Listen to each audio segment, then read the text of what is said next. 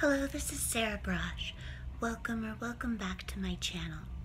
So we need to talk about Richard Painter first of all, and I'll probably do a few videos about what happened. If you're one of my followers on Twitter, then you already know what has been happening, and I just wanted to make sure to document it and put it on public record on my YouTube video as well.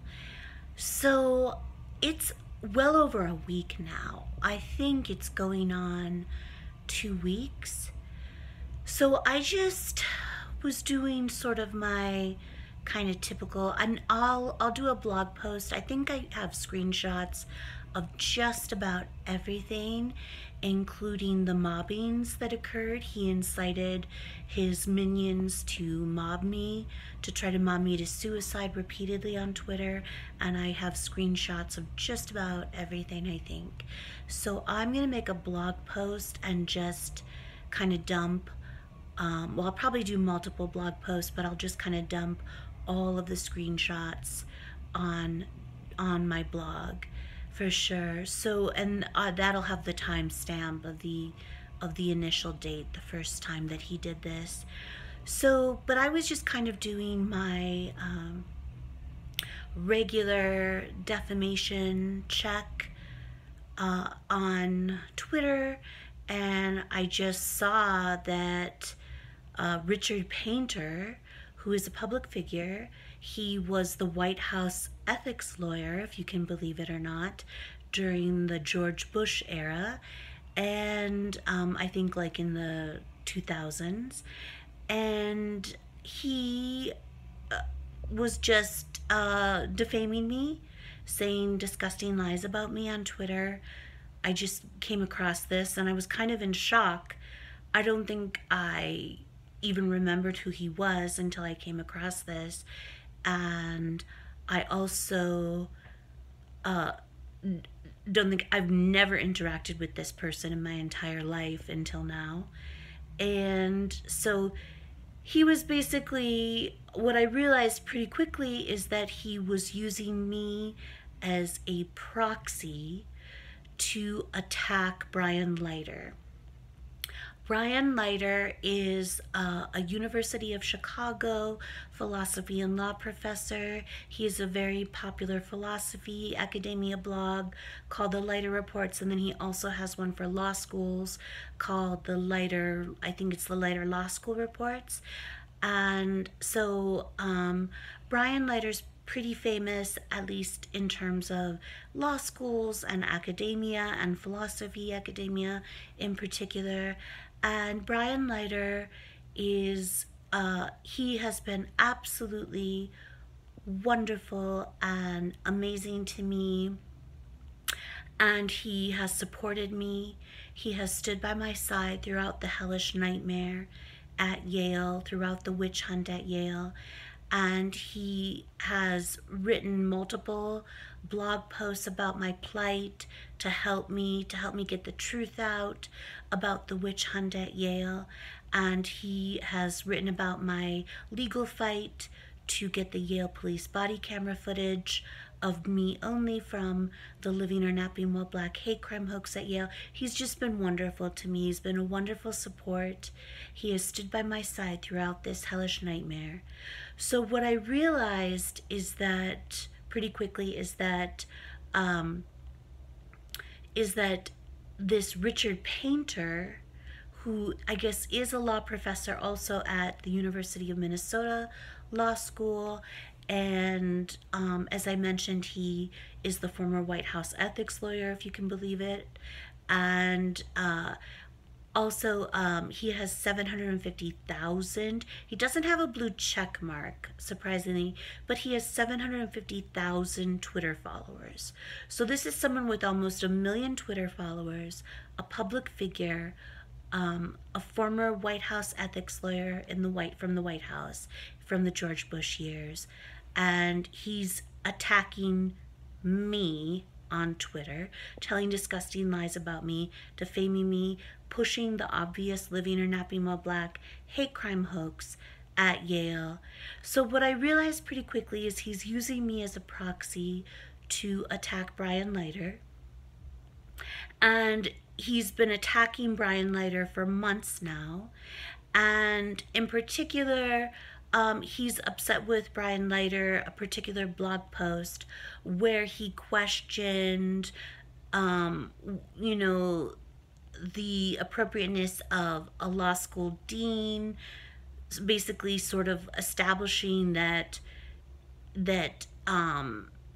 you know, the killing of George Floyd was absolutely 100% explicit racism, and it was not something that was to be questioned or discussed or debated. And so he just basically was really, it's not, so Brian Leiter was not saying that the killing of George Floyd was not racism. That is not what Brian Leiter was saying. And that's very clear from the blog post. What he was saying is that he didn't think it was the place of law school deans to make pronouncements about what is and is not fact when it's something that's in dispute, something that reasonable people can disagree about and have discussions about, and also about what subsequent policy and legislation may be called for. So that's what Brian Leiter was saying. And so this angered, apparently, Richard Painter, who grossly and willfully misconstrued Brian Leiter's words and said that he was explicitly denying that racism was a part of the killing of George Floyd, which is false. That is not what Brian Leiter was saying. And then, Richard Painter has just been like, just obsessively has some kind of obsessive and delusional personal vendetta against Brian Leiter now because of this.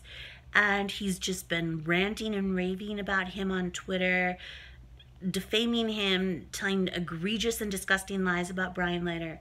So I guess when he was scouring Brian Leiter's blogs, he came across the fact that Brian Leiter has been an absolute guardian angel to me and has stood by my side during the hellish nightmare at Yale, during the obvious living or napping while black hate crime hoax, and has defended me and has supported me and has supported my fight for the Yale body camera footage.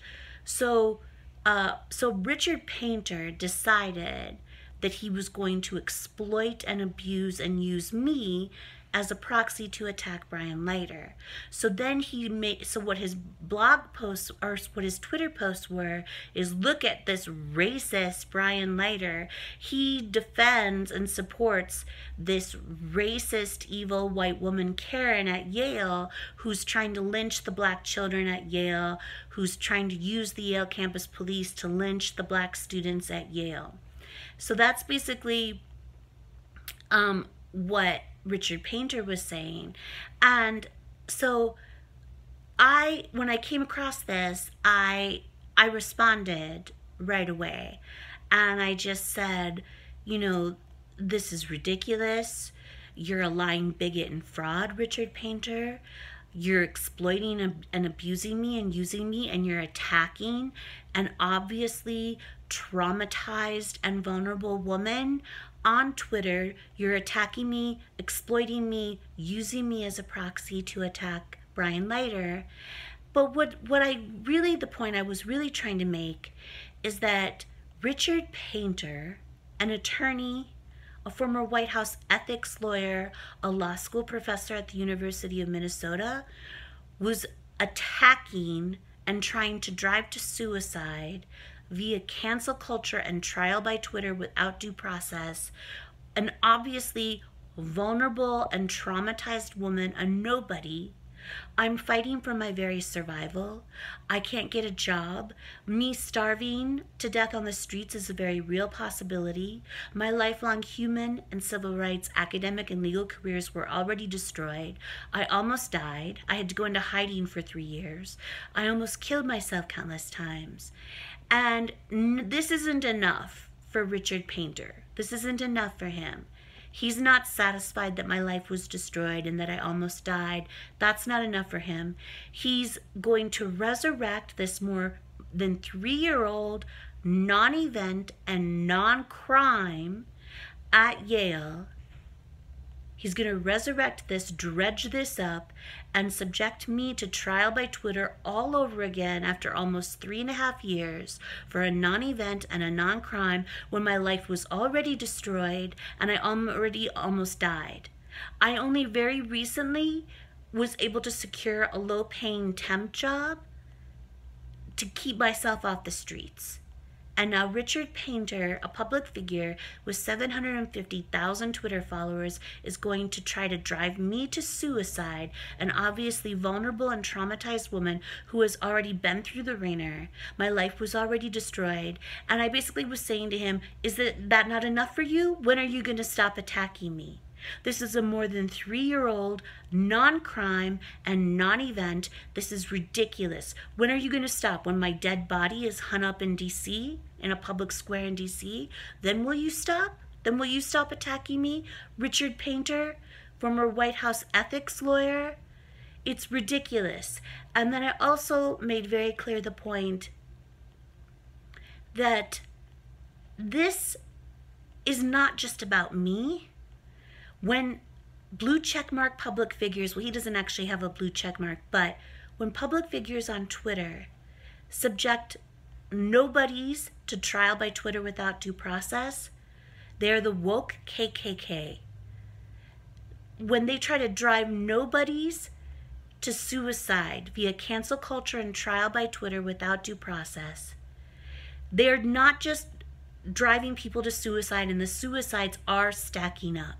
Caroline Flack, Austin Hines, David Bucci, Mike Adams, Ella Kalauka, and there are more. There are a lot more. So the suicides are racking up. And so it's not just about little old me, though. He is destroying our legal system. He is destroying due process. He is destroying our egalitarian public space. And the other major point that I wanted to make, or that I did make in responding to Richard Painter, is to say that, do you think you're helping Black people by driving nobodies to suicide via cancel culture and trial by Twitter without due process? You're helping no one. You're helping no one by doing this. You're destroying Living While Black. You're destroying the Black social justice movement in the U.S. He is doing this for one reason only. Well, Richard Painter's also doing it to use me as a proxy to attack Brian Leiter, but he's doing it for his own self-aggrandizement. He doesn't care about racism. He doesn't care about police brutality. He doesn't care about police accountability and transparency. And that was the other thing that he did, is he said that I should not be able to get the Yale police body camera footage. This is ridiculous and asinine and ludicrous. How can you say you're for police accountability and transparency, but you don't want me to have the Yale police body camera footage that I'm asking for? And then he told egregious lies about that and said that I wanted footage of Lolata Siambola, the perpetrator, the main perpetrator of the Living or Not Being While Black hate crime hoax, which I don't. I want only the Yale police body camera footage from the hate crime hoax at Yale on May 8th, 2018, of my conversation with me only and the Yale campus police officers who were there. Because I think it shows definitively that the Yale administration and the Yale campus police, including Yale campus police chief Brunel Higgins, lied. They lied through their teeth about me to put my life in danger, to hopefully drive me to suicide or to get me killed, to send me into hiding, and to destroy my life and to destroy my lifelong human and civil rights, academic, and legal careers. So and I just want to say so much, and this was the other thing that I really wanted to make clear in my response tweets to Richard Painter, is that Brian Leiter is a godsend. He's been my guardian angel. He is kind and brilliant and a man and scholar of great integrity, and he has stood by my side, and I love him dearly. And Richard Painter is an evil monster. He is a lying bigot and a fraud, and he incessantly attacked for well over a week now, and he's still going. He's still going. He incessantly attacked a vulnerable and traumatized woman, and I literally responded to him. He was blocking me on and off, and during a period of time when he wasn't blocking me, I literally responded directly to him, and I begged him to stop. I begged him to stop. I said, I don't understand why you're doing this. This is a more than 3-year-old non-event and non-crime. My life was decimated because of this. I've already been punished in such an egregious and egregiously disproportionate manner.